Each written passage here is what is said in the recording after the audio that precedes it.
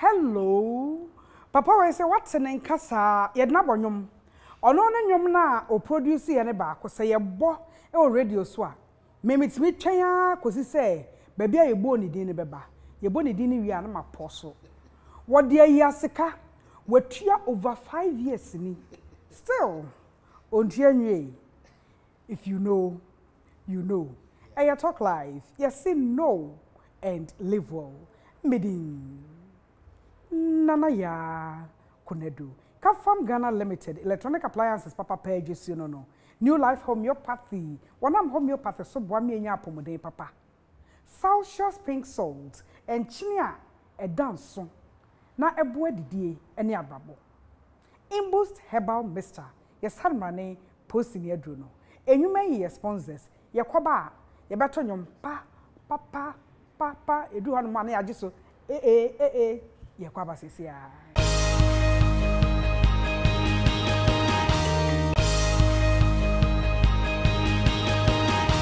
medase ebra me kan se ye bo nyom ne du hanu mu a ye sawie ene ya to aso de yi aseka ebi motimi agesi atwa utwa ya wutiri nkwa wo wantwa ne nso ene presenting to you or celebrating on TALKLIFE, Nana Kobo and the wife. Ladies and gentlemen, production crew, with a round of applause, let's welcome them.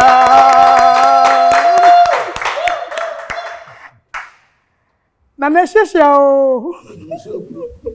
Nana dear Yasaka. Yes, can't see it. The next year, we say to you. Say, I can't say Pudu Shimmy and you. Bemo Meshidia was not dear Yasaka. Your own party, money problem. But that's all. So far as your own party, move for by Besako. But I say, it what has the chin bottom, but I put my Kuma Casada. Auntie Sarah, yes, dear. Or Bapa Pebby. A Kuma won't say that. What made Rubia Cadem? A Shisha. Mejoso. I was about to say, but a radiant movie. You're radiasi. And I celebrate no crew.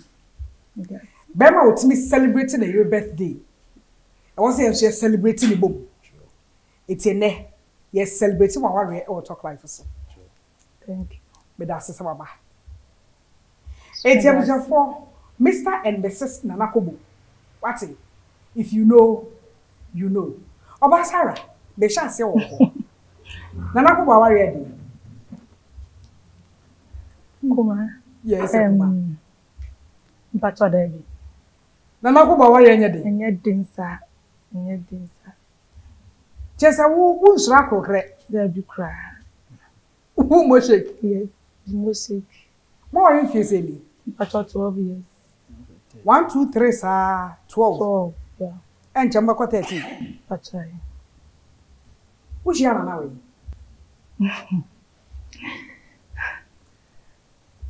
Ekuma mpacho bishia nana na me call madam for bifi akwasran. Okay.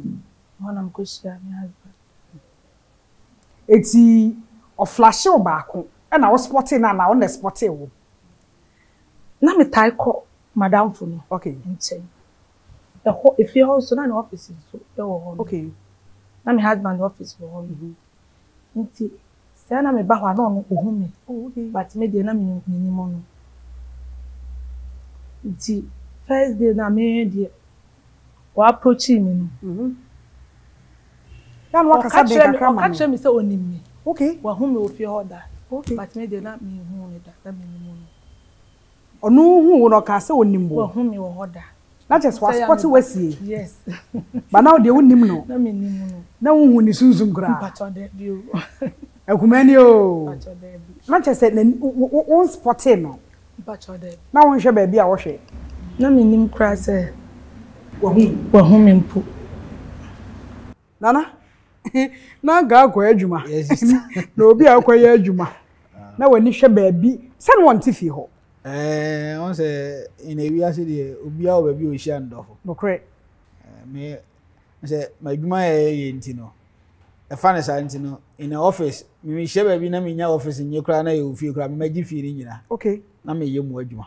Nti anytime bia me ba office a me hunu be 2 times say wa flash o ana me approaching Adam for say me hu say lady bi twam wo ho ba nyenye that kind of because of me see that in tina ono no person me hu na so na sa ta me mawale asenke kakra okay nti na me hwehwe obi a o the best otito fom ba ko a unsa hwe say we sa tia to fom bio nti e so ko anim because omo ankofo di usum mo a na then as a omo abele o ka fom nti mi hunu na me hunu ba ko mienu na aba no so na me de mani na ma hwe na ka lidi awuraba ye awuraba nti no me hwe na danfo no na me ne na kasa ti me ne kasa wie na se onya understand say manage na danfo no ho a then na ya hwe abo satam no obi wo ho dada okay nti na that person no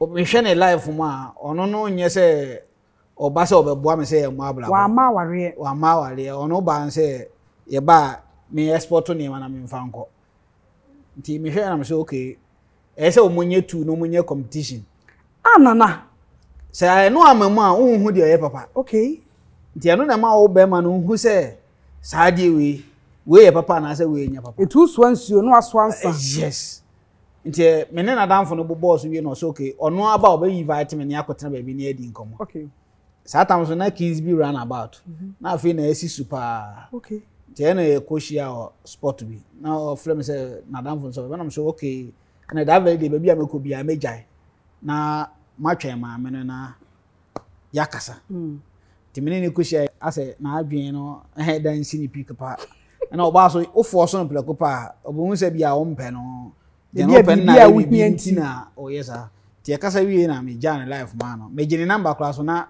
me ntam frefre me choko kakra ho na ma fre ba ko na abo ni treat kakra o ho te sense no se o me ho ye ti o ha di wan wi pia na asa fre atwam ba ko ti nkomoni mu a na se ye boboso kwa na me so beso o mesra me kakra fine satam so no se onua be ma so me mpe kasa ma ye quite di eto baby eti baby di enti oba foforo no no hwe bi di se baby a na ma rent no ho da han da nye bi asa enti then beso ma head ma hide me pe oba papa obedi machi na ya bobla because we show off on tema then na wahunu bibi nti no oba so wo kwa wale a mpanyimfo edi kan aka kire ba ya ne e play ho ntie nti agi se wo ani wia na wo ani wia wo disua nyansa na wafo mu aba bibiribi nti oba ya be bia me wona ase na nani head anye we am so me so haya na me wo medie mu ani se officer obe kame ho na se ya bobla dia you are welcome then oba ya no okoye obesisi mi ne makakra ana okoye enti ehwo anu aba na obesi mi niema na okọ baba ko no so anu wo ho no ono ba o se ni nsensi niema yes ase o ka kire mi no enti oba be ye bibia awie na odidi awie na afa ne bag na agya na kwa na okọ ba na onim se metese no because oba on nsensi niema de satam enye washing machine ni eni ho me fan say for the past 13 years me ho no ne yedu ba bi yedu ba na me show off one cause I won't show off edu mele bi na in ne friends no esa solid against me yes omo share baby a mo sha ase so o ma advice we na on obi a on take amunye we dey ye nware no ba o munim say ma hide na me dey asie for ne nti maame no enhira nka nyame enema omo ye bia ampusu no na saatam so no ebia na ne blessing bi na ashine obi aka na ba mu buye ba bia na me wonye no kra no me hu se wasore no aso me na obompae yes Sarah yes nana krabodem wo hu di an ana papa ya na da akwai wonam ho ya se no nkura hwe wo decide so bedi na chi nana yedi kai ijira radio samso radio samse enye se onipa nko a etena nti bi so saa time me age na madu na me pe be ma bia me ne bebo bra be ma bia na ni da foma me ne bebo bra ti me baaye na enam ma na waka che madam for ne se opese o ware me no ka che ne se mate o ma me mo ho mpaye kakra nti me Kobo me ma me ketwa o ye dickness wa da bra Pentacles Kobo na manie say na me shia be me bia waka che me nti me ma me so ka se ye mo ho mpaye kakra nti na weekends bi wo ho no manye every bia weekends bi wo na me ko na makọ akwasra no na kono o ye be ma onu nko anatie nti sabi nya sabi gu na nimu ase o ne demo asiesie ne ni fie ho nyema bebre o no nko be ma do no nko atekuma se onim se de atie obetimi anro ne pabo na socks da baby ti me kwa me hu se first time na me ko no okoto aduane na de bre mi na me ne nyina adi am se no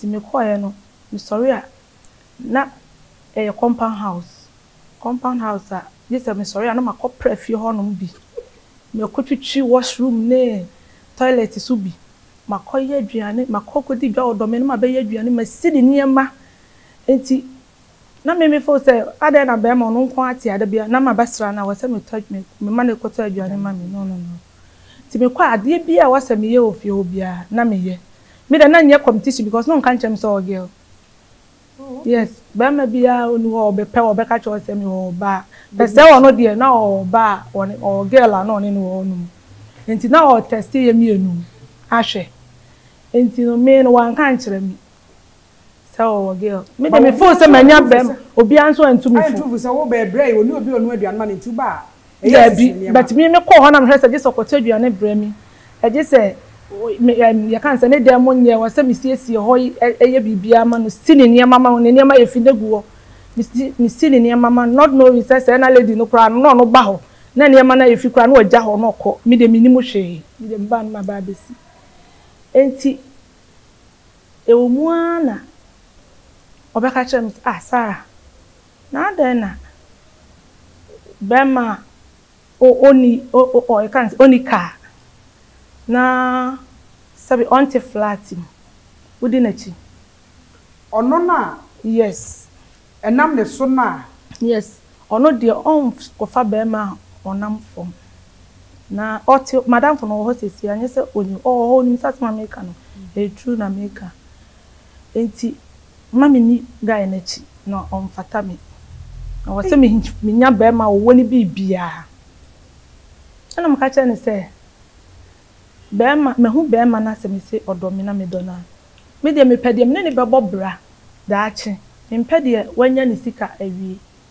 enti no bra no me hwa wakacha me se abrewa na tete ne nana na tete no ampa so me hu se mema omo nana no tete wo mu no omo hu we experience wa brabom enti no omo wo odo ema enipa ena okase we no be ya oye enti me no na nye se ne kasa mu nko na ne actions nso eka ho nsema na o ne me ka no na oye ho action ema me hu se sama o ka ne sa na etie enti madam fo no convince me to the sense of ko do ne me be ya aka se ade no no ana maba ne nchen na mabehia be ma no no no ne ti wo no se onimu no no se mi ntwa so na mi mpese me jai na order nipa na di akire wo no wo ehun se na o te single room de edi kan no o akire na me ne no tena wie ye no ohunu se na nyame ni mihia no no onye obi a oni bi kura na saa time no ni age no eni mi nso mi age na ye hia ye no na o won so na ne die okay me nyo obi a mihia ne se me ne started from scratch entisa mihia mfinfin enti no na se wo woni a obetimi di aka aye saa flat na madam fo ne ka e ka se woni bi no na se wo ska obetimi di aye wo ska obetimi di atoka okay but once be na bi wa okitaska pa but woni oba nyansani bia woni nchen obeche ne se first kan ye se yenye se ya oni mo hwe And a bema be on some person obey show off, or you're quiet into scacra. Who say, yes, this time ready, no one is so lady, but then she said, Yanko Panda Roma or dear dream. Hey, yes, you Tina Tiwana, when you're Kuno. Would you open the abbing that? A beer on mana be Nipane can shake or so I heard well, and on there. A talk life celebrating Mr. and Mrs. Nana Kobo. You're Tom Grabber.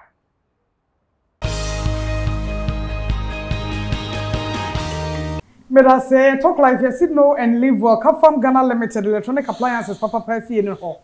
A two call majesty baby on be your good party. Here and so afraid 050 00 00 105 and 050 00 00 106. New Life Homeopathy, my kada said, won't call one near my baby, ain't ko no more accommodate Papa Quanso than Suman King Solomon Kumase at Asumanso, Takra the Airport Range, Vasco Junction 0244 09 3595. Salsios, a pink salt, and Chilgua Hodo. We use this Salsios Tibia, won't say yes, and Chile Papa, and Chilimu Prima, and another two Adrian. A was supermarket, and a shops are a try when she na. Over some Salsios for a business, our friend numbers are a rolling 024 51 27002. Imboost Herbal Mixture. Esa money post in Edrono. You have strong immunity to no bagawaya. Why? It also pe be hwen Imboost. Our pharmacy, chemical, and a herbal stores e try ho hia.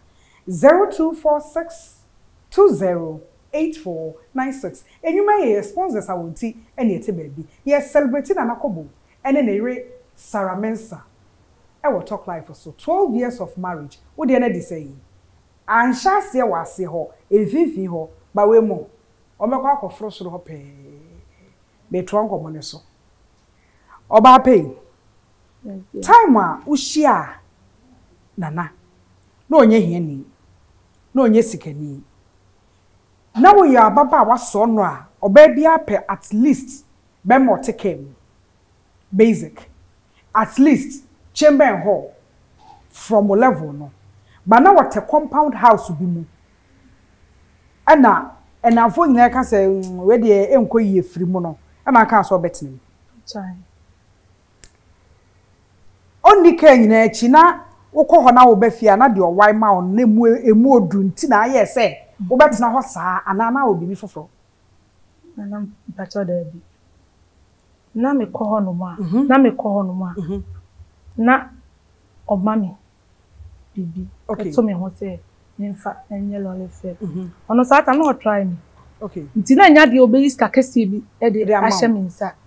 Because not or send or try me. No winning, no meaning. It's Beno, the honor the Bammy Bian. No, mammy, so any second tier. Saturday, not any sicker, none yet car not team, none yet fear be not team, flat be not team. But dear me who won a home. Near me who win a moon. And winting a man. Warren said that. What that? Yes, meaning what that. Nana, a mam you know, what for back on senior ma. And I just or no Adidas. And I now was baby, I will free. I will free back my finty. Wo per bar. Sabi, where you for? Sarah to when you for. Sarah, you for cra. Ain't see. Adia or ye will fear keke.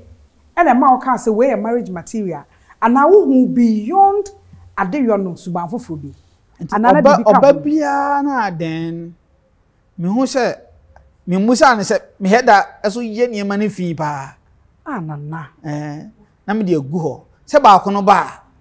Who said your money fear on Casawa. Nadia can cry now by if you know as I'm born in a go home. Or quite me Janako, no John or me was answer, ah, I have bones and me near my if me beshi if you say on the unfunny sense in Yama. And yan in there, Kafa Modi, washing machine, I will go to Tinami or kind of master. Which may pay the best wine be ma. Then, na me yes, I mean, while be. But me hena me man in Norso, and he, as I say, ya, will be a meeting in a bubble of you. then one day when you come say or ye dey na so ye Tuesday bon say so ye Tuesday bon enti na menka ma musa ni krom kra asem say hemfa na ofiri enti me no obi di nkomo ofon so ana obusa say hemfa na mfiri so me fili half of video enti me wie no wa ye di on kasa ana mbusa say ade na wa ye di sa na say me so fili asanti a chim video okay am say video to video ana we ye Tuesday bon so ye Tuesday bon enti man kasa ni nyina ma na hu say o so na hwe me so na hwe examine na Kobo yes because my so ba ko na hwe wa faili enti me hwe second one say o be faili ana so o faili asa na wa third ana wa break yes enti bibia ma ye bia so no me pese me nya no so no wa pass enti ebi wo ha ahoache kra no yada no me hu so asore ana madwuma so me wo no competition wo mu ana ye tough yi enti ebi amada on se me ma so ye mpempa ye bo nti mada no me hu se ono asore no aso me na na obo mpa ye ma me nti me piti hu ametimani na okuta me na na obusa se ade so obo mpa ye ma me nti fine na chimpna no yes wa ba wo hia no yeah wonyina ma wo hia so obo mpa ye ene awurai wa kokodro eti one day me hwe se afi o paase de me ye ni na abrabo mu nsam no ebia eyo bia nko ne hyebere sure the way mami esi eye me penmu bi ka kire me se me wale bi ma obusa me se me ko wale me first wife no me ko ni krom ko busa ansem a wono si da bi o say why a mistake no so ba wale bi ma entro for ni ko ni krom ho oni ne te ho a hedama oni family ni to hedama excuse na di ko krom ni ko busa ansem ho na so ko krom na so open information bia ko appetition ba ne ko wi base o na hona information ni nyina wo nti meni ni ko du krom ho no me heda man excuse ba no onima da ko de nti me heda ka che me driver an say o ba ye me ba sisi ya na me ne ma me nti won so mu de body ani fufu ni ayi ba besi so ma me nam se wo fine nti me man excuse say me ba onim de na me kwa koye nti me ewura petashi ba ana me busa guy bi no me say we base no ye sa ko ana me busa say me pese me ko wale abusua we mu etisen basata me so me nim nti ho na o ka kire me say we una ho pese o wale o mu dia ne papa yo hene e okrum ho okay ana ne ma me so etia nti so pese o wale dia sa papa wo fie dia problem bia ni ho na me nim because of the penimuna advice nti na ma me yes I kind of idea no enti ye kwaya na ma me wo fufuo ni edidi wie nyina because ma tie wie ni na tie appetitions ni so no so me hu se omo so de omo ka asem a edem pepepe enti ye ni didi wie na me so na o se me enko ni papa ho ni nkonkotie ye ni papa so ka enti ye ko no ne ko chia papa ti ni papa pie na me so papa yi sunsumu ye quality bo ye didi nkoma na so ablante ma ji watu ate okay enti ye ba within be 2 months na say na de na work off me kuro na ma so ngongo hwe kuro am so da be no person me mfa nko no se me share date na me share date enti me koy no nso ko busa say won hu me say o person o wale me ono me tena na obi a ni hu say obi abakuro mu ha na nti oye na ohwe ya awia no so ehonjo wo mo se first one na o ba odin saba nti bibia ye close to hu sa ware ba ko na gu yes because no so open information ansa na obe continue bibia na enhira nkanyame oni de nyambe de na ne nanfofo no expect onaka mo nyese oni say kire ne nanfofo no nyina say twa no na de attack me say o mo peme send there achi omo hu say level wo yes but na me show off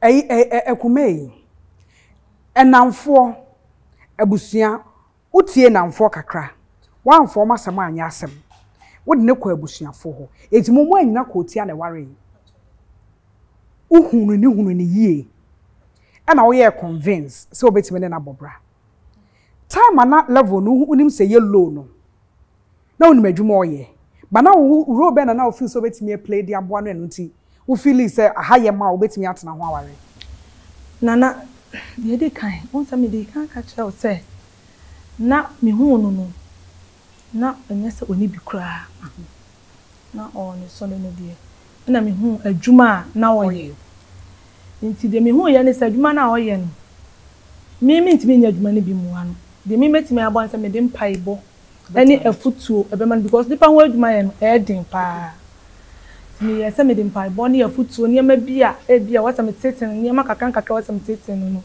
na teten na akuma ye yi bi frim ono ne de na okeka no me hu no na omo ka so onishi ma me mpeno no within 2 months the man ni braba mu no the man afa na fofo ni nya sorry beti ame no within 2 months ti me ne kasa say daddy ma hu adwuma wo ye ma hu nipa ekura minim say unya be 2 bedrooms bia wo betimi arrent ama asiutu o level na yes inti yempe 2 bedrooms bi inti ni kan wanka na na so ye nipa bia enye say o wa nti na me praise no di bibia wo beka bia wo hwe na say eye papa nko ade a otie na sem kanya din inti me kan no so sweetheart ne mo woni wadamfo no mo nkonko pa bi sata me so madamfo no na me ne ye bibia because ono na me ba ho no me na me so a ono na ti area ho inti me ne nyina na ko pay agent na hwa nya adan ne bi 2 bedroom flat ne e kotene ahwa na otan so top 4x4 boko high dan no hwa na my husband sa top 4x4 eti ho na wadamfo ne hu se ti se na wonim no o me no inti wonim de na eko na wonim kra se my husband o si the first house okrampa na story building na wonim baby am ba first no but on there be no makota sa kwesi 8 bedroom scransa ba woli enti na madam funu na wonim na me so menim ye ni mo hwe ti na me so na ye ben no na obehu say na se brai obetimi atoka ya na me say na oni bi obetimi so ahan flat all statica na wu ye no wa antotefre wa antomatis kabu oto 4x4 pachai enti afei madam funu sa atene ne hu afei madam funu pa ya abokacham san me si jano nam sa minya ne sesei wa hu se wanya wakọ ha ti bedo sen jano afei de minjai no ono na me ba han mam be hu na afei de minjai no nam sa minjai ne sesei enti lady beans no so area ho no madam funu no frame no kacham me no ni me o me madam funu no na madam funu to frame no kacham say madam funu ba kacham say guy no o ska obetimi aye o si dan o ska ye de toka so o ska obetimi dia high flat and a not take compound house wotu nyina dabi ebe de also mpe gi aben wa ha eti so hu se nipa na ewia mo ne esum mafidi enche ne enya mo no ekoyie ma wonua ne de also wonyae onyae ne birthday ba ye bedie ye be celebrate ye talk life ye say no and live or ye ton kraba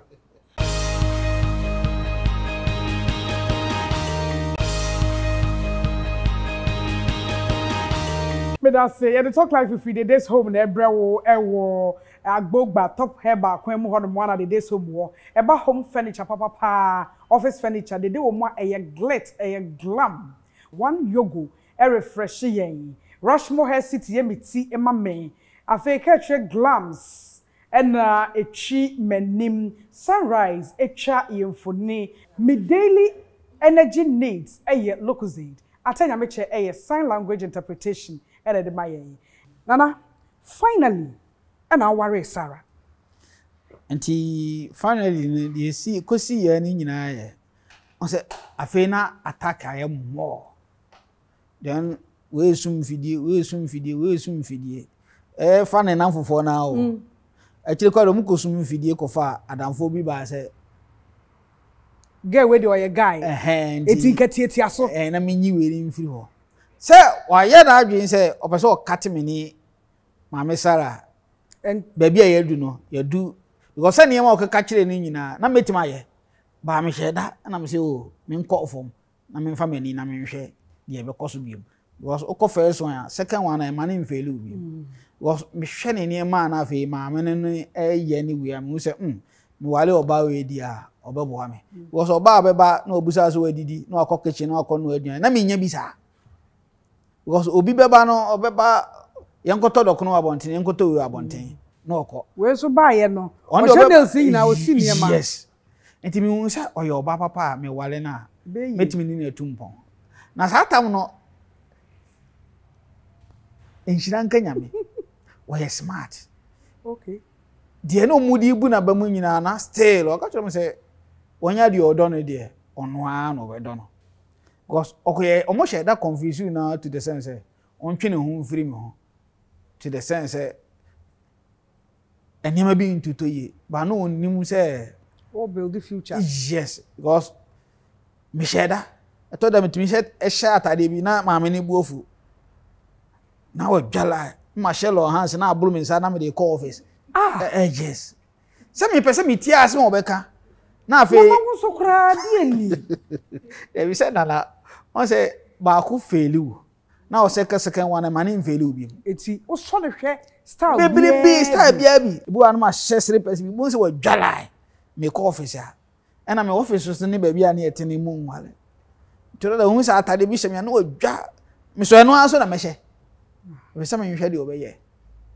na say de na ndafofo na ka kire no na ba mbebu no akwa na okọ kana no mo se me nto no na metuma to ka be 5 as well mo me so mo na we wa de yes ekumai ebra omo hu se se ohyiren na ebi kura on hyiren wie ye momu hu no se nana Kobo ni no when through competition wo kakra na we de miami nua yen kan fichira kuma competition bi ni competition who through akrokre but obi aba ho who through mi nsro obi a no obi am point mi ba ho Allah na obi am point mi ba ho obi am mi ba ho yes winnim wa de yes ana won ye ready so say wo ko no me kwai okuma he na me ko me da bi a me ko edi wote ho yes ya de wo no eno odi yes odi ya ne me me ya no it's wakaha yes okuma uju ambe ma if so hu mi first that hu mi say me for mommy do be me ma me pe oso hu first time o say also be for me mommy or the be me ma me pe ne ma me pe ko pe me so me fa ne say me ba no me ba pani no enu kunu sa na ma fa no entity said oyo titi de one am share no me de na ye me first one nti de no o ba be ye wa won timi ndie o se dey e de no ba tan o ba be ye wa won timi ndie e wa kama se bu yo e de na o ba be ye wa won timi njai maninka nti aba be ye obi ye oba nti o ti wo ye me ba yo be ye me bia odo bible say odo e cover de nyina katamfom so nyina so katamfom so nyina so ti me dono no ibi obeye ni bia no odo no kwanta na me afi so baba the way many ye nipa ye differences e to da ye agi oni ma bebre me meta nka se me ne nko ye nya angels ye nipa so ye ko a ono kura fraduma ba bu ana makosha me do me ne me ba yo ha me hu so baba me pon mommy mu mesi no pede ne mana de da kwa no pede na ade won ro ma besin akogu ne dem ho mommy besin nko enti ye ntokwa no obi kra enti ye ntem asem nko starting na ne ye starting de na ye young enti na eye dan ya ye wabusuafo ba ko mienu bi a problem ba ye frɛ no ebi wona no na busuam na me nso obi abusua woni pa ba ko mienu bi a but sabre ye say de abedri min kada busuani bi akra te ya asem mumienu bi te ya asem na ye nkon so made nche se ye kuna anopa se bi anabi ne kon ya anopa ye be solve ya solve na anopa be solve na wia ya solve na wia numre be solve ya de on pass esi It's really about Edrobianka them. Edrobianka them. Into intimacy, something like that. You be kind intimacy. So who celebrate your birthday? Yana me feel bribi. Yes. Nana then here now celebrating. I say, Nana, if we are say the any day sen, that's all the manner. Any days or Yes. Obebia, our nanty bia. So Baka say in here or now, or Quan of us will be here. Or Baka say wuna, or Quan of us will be cool. And your why, yes, so much. And almost when need more until so your bonny be crying, no a kai baby, no that chow. Okay. But yes, will be playing wicked baby bear. Then Emma, on so say so uncle and cry than obey filial. But how man need you are blaboma. Who could the bonny want to cry or tear no was a because I say, Papa, we cry. Okay, Anya, if you cry, yes, we remember woman, no a kai, no that chow. What's a man, my one committee? No. I want to say, BD. And even a break, I say, it's a new career, man, a swab about his phone lady. Who can see a would be? And I got to send a cousin can make campo. Some to ocean here. Anyone can make good. Yes. Anyone can be sample. Me sonny me dear beer was a minion or the mammy. Dear, make me a beer, maybe son. On chain po Emma me son or the mammy. Dear me here, a farmer bushim, beer me here be beer support. Yes, or a boafo. Or no one family, any my bushia, a dear, or no one dear. Ain't it? Me ko hwe me pa na na brantie bi hwe yen obi kro nya brantie utipen sofo bi hwe yen na ware na kusa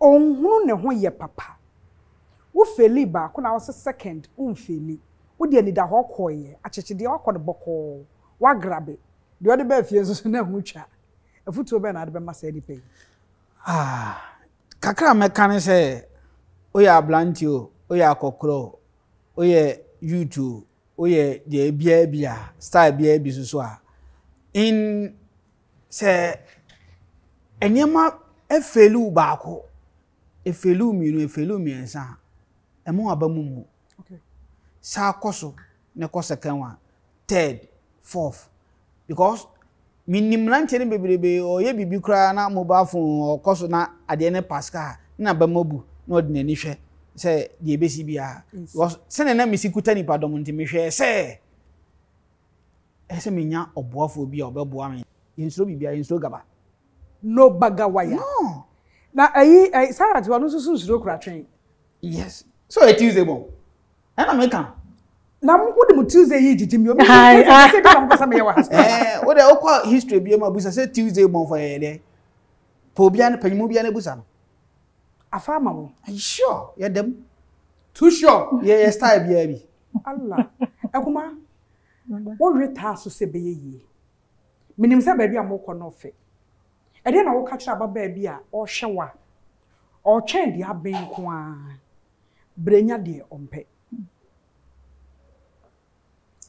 na sa ba ko a na ka kire mabawa o mu siso mi nua no mo te se me a afi no no o mu siso se so wo hia ba ma bia de di kan o se o hwe se nipa no o suo nyame o nyame suo woni mu afi nipa no o good future na ne kasa ye ne nyema mu no enhwe that time na wo hia no no na ni situation o wo ba ma bi wo no ma o ya homaso o ya proud my husband ti wonu me in fact me man go school da after the busy schedules nyina ono na de ne mako school na awia for time akofa wo when nya time na me so na me akofa ma akofa wo oni be ma wo ye caring na wo so ni be ma wo be hu no onya ne sika wie be ma bu a wona ne tena na mo bobra eno na nyame hwe so ehira mo e bia na woni ni mienu